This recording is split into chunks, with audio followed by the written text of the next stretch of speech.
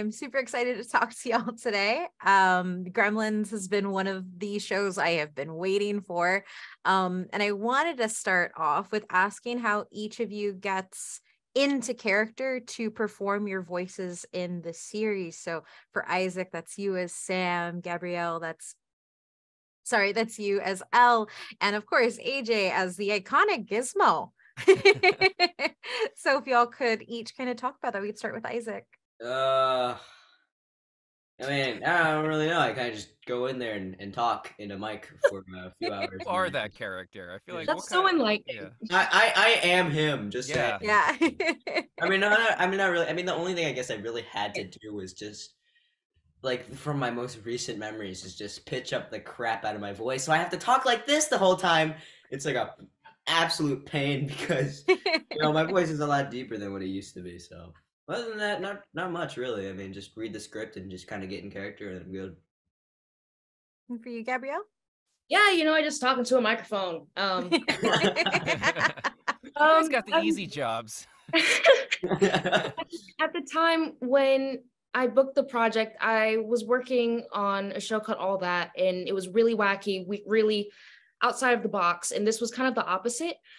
So I really just kind of focused on grounding myself and thinking about her mindset, because it's very different than my own personal mindset. She had a really rough life. She has a lot of emotional barriers that you see throughout the series that Sam and Gizmo really help with. But I would say the biggest challenge was probably just making sure I was grounded in my performance. Wow, that makes me sound like an ass. I mean, no, really bad person. Can't say that. I can't say that. I'm sorry. Bleep it out.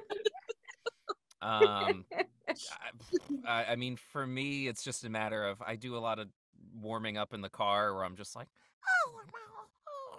and doing that kind of stuff. So it's a lot of that. I try to do vocal warm-ups, and I know I should do more, but it's mostly just me singing Moulin Rouge in the car alone to get character. And then also just listening. I listen to a lot of the lullaby, which is super high-pitched. So me practicing that and dreading the day I would have to do it. So yeah, it's really just a matter of just getting my voice up there. But it's a voice I've done my whole life, so it's always kind of available. Knock on wood. And when you say that it's a voice you've done your whole life, have you always been a fan of Gremlins and Gizmo? Yes. It's funny, though. The Bobby's World was probably the show that I was always imitating. Do you guys, anyone know with Howie Mandel? Okay, so yep. I would imitate Bobby as a kid, and my dad used to do a puppet show with my stuffed animals, so he would do one of the voices sounded like Gizmo, a dinosaur named Baby Bronto, who's a little brontosaurus. And he was just like, oh, and so it was just, and so I picked up on that, and he'll be thrilled to hear me say this on camera. He's like, "You're gonna tell people that I did that voice, right?" I'm like, "Yes." So it's something that's always been around, but I never, ever, ever thought that it would be something outside of a voice that would annoy my girlfriend. So. And for Izaac and Gabrielle, were you all fans of Gremlins before becoming a part of the franchise? Do you go first, or? I mean, I don't know. I mean, you'll be the human sacrifice. You go first. I'll be the human sacrifice. I mean, like, I didn't really watch the film much. I was kind of just like, I mean, I did watch it once when I was really young, so I didn't really know that much about it. And then when I actually finally got into it, I was kind of just like, oh, wow, that's a very large fan base. I should probably do a little bit more research. And then I did end up doing more research. And so, yeah, now I'm a pretty big fan of it, I mean, not the biggest fan in the world. I'm not like a fanatic, but I have common knowledge. I could talk to a Gremlins fan, I think. Yeah, I mean, it was actually kind of by chance. My dad put it on for a family movie night a couple of weeks before I got the audition. And it was a really great introductory horror film. I don't like scary things, but this was kind of right down my alley. It was a family film that was scary, and people were being eaten and all kinds of crazy things were happening. So it was a really great introductory horror film for me at 13. And I didn't really realize that Gremlins had such a huge fan base until Comic-Con. That was an eye because I hadn't witnessed a a mass amount of people before that were so enthralled with a series or a film like Gremlins. So it was eye-opening for me. But yeah, I by chance saw the film as a family movie night, and then it kind of worked out hand in hand. So how does it feel for you all to be kind of the next generation of Gremlins for people? Like, you're going to be people's first Gremlins moment, and bringing them into this, you know, this franchise and this fandom that's been around for generations. We can start with AJ. Word it like that, I'd like to have a group panic attack. Like, that's scary to think of when you phrase it like that. But Yeah. It's great. I mean, it's amazing, but it's also very scary. I mean, I just hope people enjoy it and love it. And, you know, it's whenever you make something like this, you're just like, God, we love it. And so I just hope other people take to it the way we have, and appreciate all the hard work we've put in over the last 4 years. But it's surreal is probably the best way to describe it. Very, very, very surreal. You can go to Gabrielle next.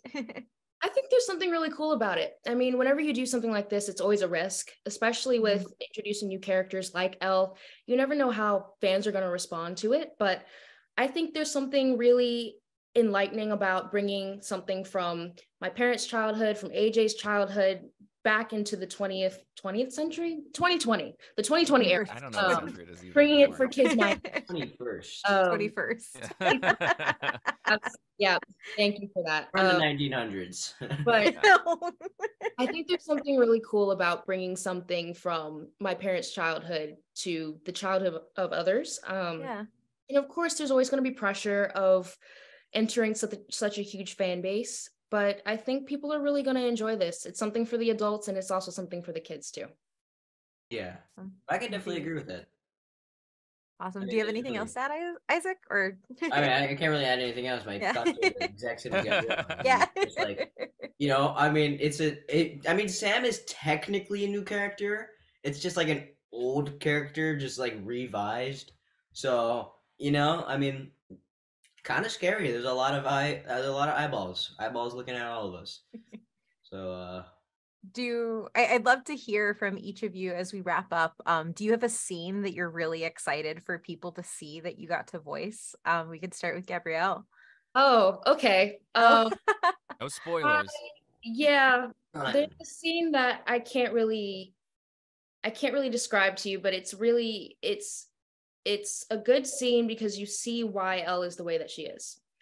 You see what happened to her as a child, and you see what causes her to kind of act out and steal things and be a quote bad person.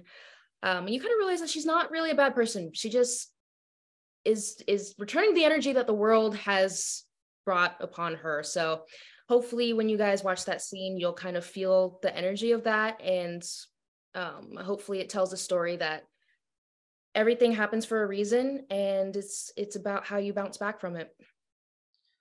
I think a scene that I'm pretty excited for is something that's gonna become a lot later. It's gonna take a while, but you never know. But it's a pretty good scene. It's a scene that really shows how much Sam has evolved. So yeah. I mean, yeah, it's so hard because we can't spoil anything. Yeah. Yeah. There's some stuff with Gizmo at some point where we get to see a little bit more of his range. Is probably the best way I could describe it, where I get to kind of play around. I mean, every episode is a different challenge, where if I'm doing one of the evil gremlins or something, or evil Mogwai, I forget what we're calling them, gremlins, there's a range of stuff that happens. So I don't know, each episode had something fun where I'd be cackling or, you know, whatever. So it's all good. It's all fun. Yeah, that was the worst answer. But we can't spoil anything, so what can we say? Awesome. Well, thank you all so much for your time today. Of course. Thank you.